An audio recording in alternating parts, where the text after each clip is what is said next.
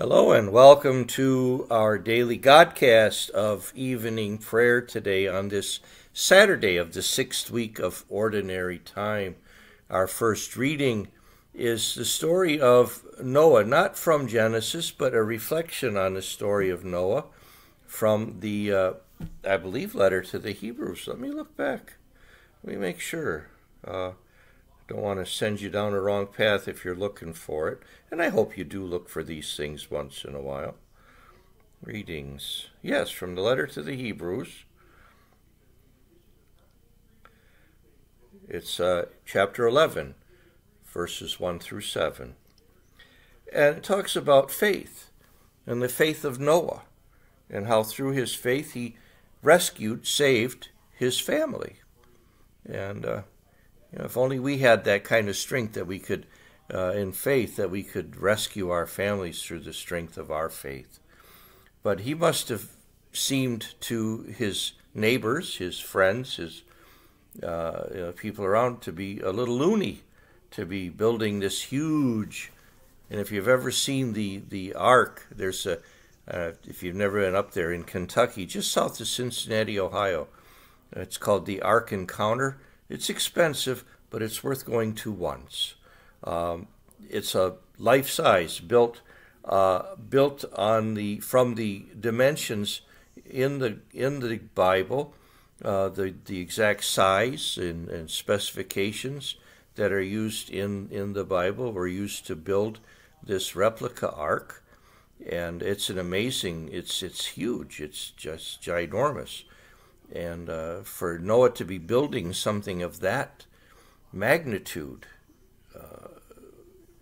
on dry land, would have seemed not just a little odd, but very odd indeed to the people around him. But he trusted God, he listened to God, and his faith and his trust was a source of salvation to them. So we thank Noah for redeeming the human race and giving us a second chance. God was going to destroy all of mankind, but he found Noah and his family to be righteous and destroyed the earth, save Noah and his family. So thank you, Noah, and thank you to God for finding Noah to be savable. And we hope that you find us also redeemable and worthy of salvation as well. Our gospel today, beautiful gospel, it's the story of the transfiguration. Jesus goes up the mountain with a couple of his disciples, and in front of their eyes is transfigured into his divine presence. His human form is still there, but added to it is the divine presence that the glory of God shining through the face of Jesus. I can't imagine how glorious that may have looked to his disciples. And they were dumbfounded, and just kind of rambled on about, well, this is awesome. What do we do? Should we build a tent? Because, there were 3 tents he wanted to build because Jesus was there conversing with Moses and with Elijah, people that lived thousands of years prior to them. And there they were, the 3 of them together. Just mind-blowing stuff, right, that these apostles had the privilege of witnessing. I want to read you something. In looking for my reflections on this gospel, I ran across, as you know, one of my favorite theologians to go to, and in doing that today, Bishop Barron wrote this on the Transfiguration. And I just found it just so beautiful that I'm not stealing it, I'm sharing it, okay? All right. Bishop Barron says this: friends, Today's gospel presents the transfiguration of Christ.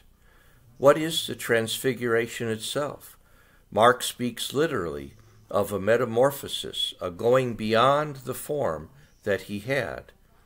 If I could use Paul's language, it is the knowledge of the glory of God on the face of Jesus Christ.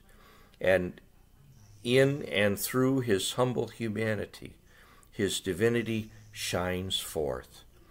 The proximity of his divinity in no way compromises the integrity of his humanity, but rather makes it shine in greater beauty. This is the New Testament version, I like this, of the burning bush. Remember in the Old Testament, Moses went up and the bush was on fire, glowing with a great fire, but the bush was not destroyed. So here we see the glory of God's divinity shining through the face of Jesus, and yet his humanity is not compromised, not bothered whatsoever. But then he goes on. There's more. It's beautiful. The Jesus who is both divine and human is the Jesus who is evangelically compelling. If he is only divine, then he doesn't touch us. If he is only human, he can't save us. His splendor consists in the coming together of the two natures, without mixing, mingling, or confusion. And then after the transfiguration, he says, note how this same Jesus then accompanies his disciples back down the mountain and walks with them in the ordinary rhythms of their lives. This is the Christ who wants to reign as Lord in our lives in every detail. If we forget about this dimension, then Jesus becomes a distant memory, nothing more than a figure from the past. Wow. I mean, I hope you find that as compelling as I do. That's just a lot packed into that little paragraph. So I just thought I would share that with you today.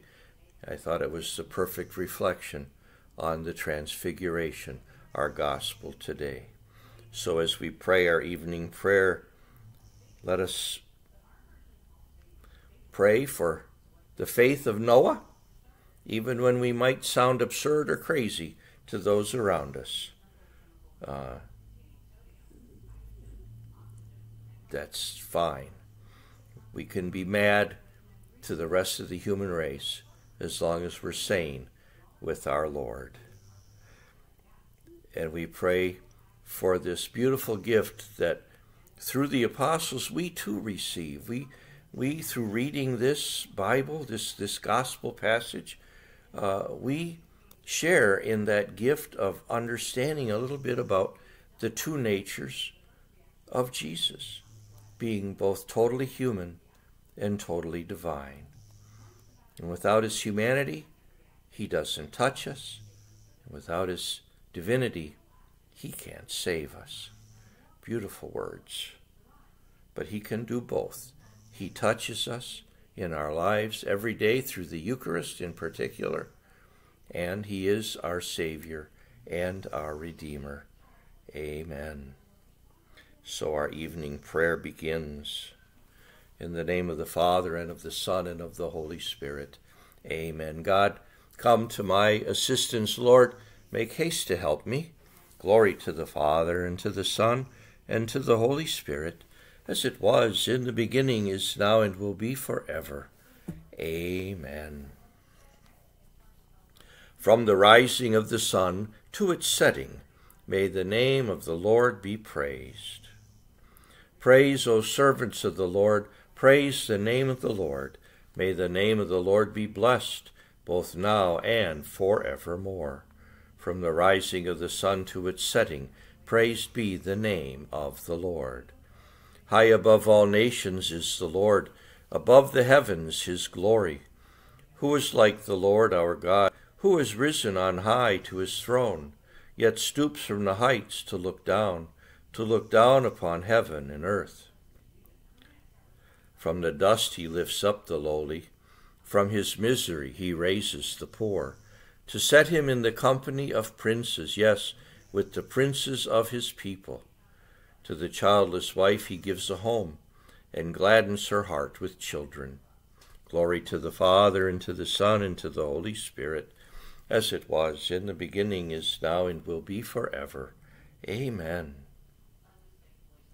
Lord Jesus, Word of God, surrendering the brightness of your glory, you became man, so that we may be raised from the dust to share your very being. May there be innumerable children of the Church to offer homage to your name from the rising of the sun to its setting. From the rising of the sun to its setting, may the name of the Lord be praised. I shall take into my hand the saving chalice and invoke the name of the Lord. I trusted, even when I said I am sorely afflicted, and when I said in my alarm, no man can be trusted. How can I repay the Lord for his goodness to me? The cup of salvation I will raise. I will call on the Lord's name. My vows to the Lord I will fulfill before all his people. O precious in the eyes of the Lord is the death of his faithful. Your servant, Lord, your servant am I. You have loosened my bonds. A thanksgiving sacrifice I make. I will call on the Lord's name. My vows to the Lord I will fulfill before all his people.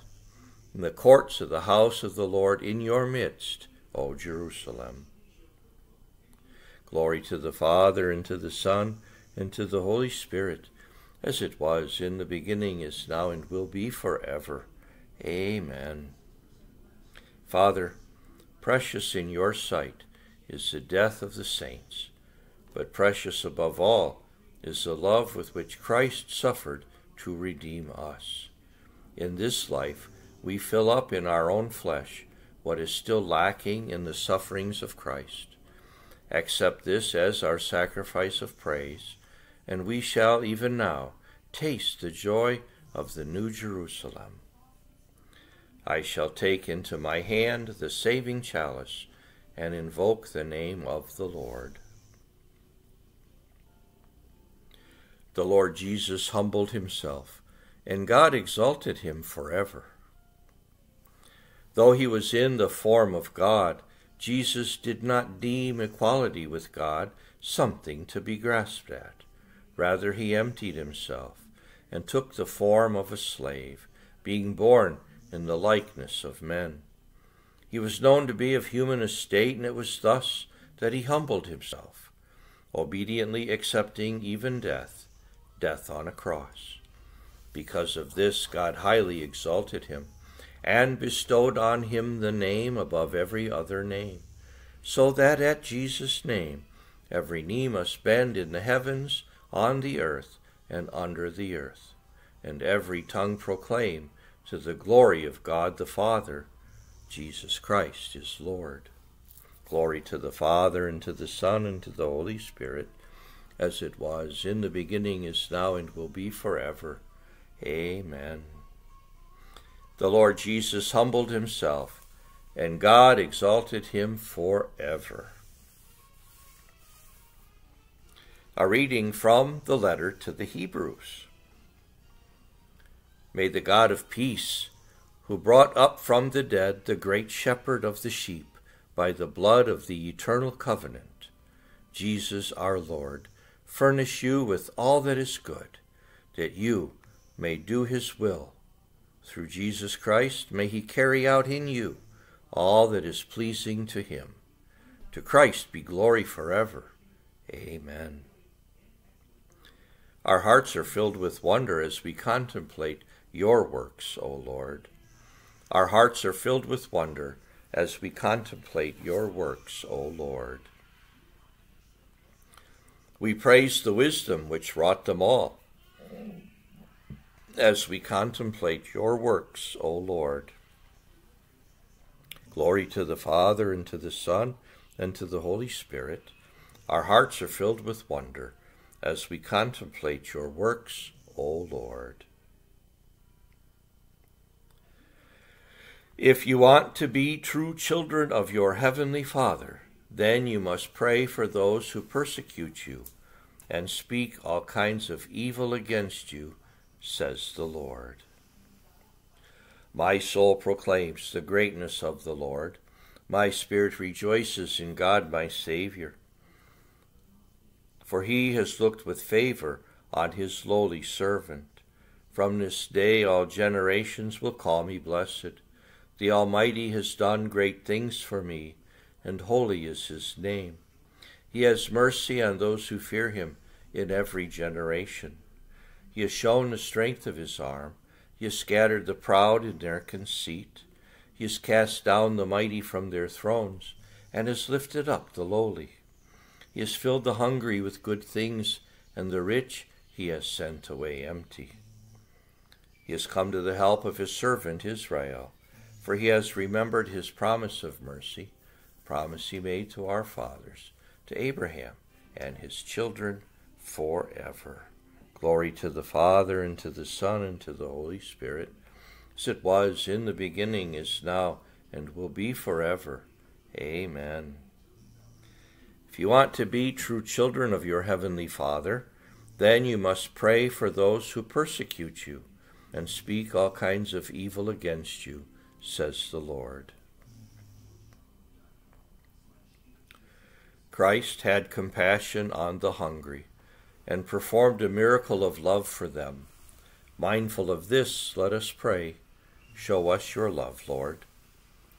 Lord, we recognize that all the favors we have received today come through your generosity. Do not let them return to you empty, but let them bear fruit. Show us your love, Lord. Light and salvation of all nations, protect the missionaries you have sent into the world. Enkindle in them the fire of your Spirit. Show us your love, Lord. Grant that man may shape the world in keeping with human dignity and respond generously to the needs of our time. Show us your love, Lord. Healer of body and spirit, comfort the sick and be present to the dying. In your mercy, visit and refresh us. Show us your love, Lord. May the faithful departed be numbered among the saints, whose names are in the book of life. Show us your love, Lord. Gathering our prayer and praises into one, let us offer the prayer that Christ himself taught us to pray. Our Father, who art in heaven, hallowed be thy name. Thy kingdom come, thy will be done on earth as it is in heaven. Give us this day our daily bread, and forgive us our trespasses, as we forgive those who trespass against us. Lead us not into temptation, but deliver us from evil. Amen.